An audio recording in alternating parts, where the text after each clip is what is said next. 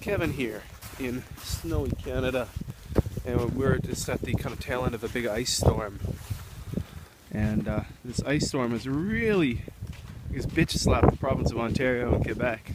I'm here in Canada for vacation, so there's hundreds of thousands of people without electricity in Ontario.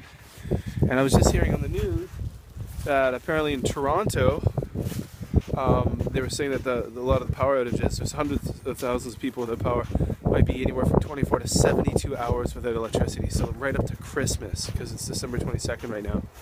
So yeah, it's cold, it's freezing rain still right now. So it's amazing how it can be like -7, -8, and there's still rain falling.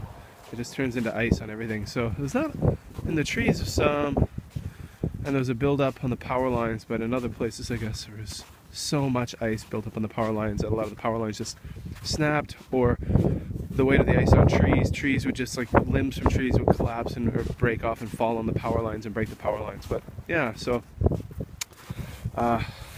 Christmas season in Canada, my first time in Canada in 2 years, and ended up getting hit with a big storm, so a very Canadian welcome.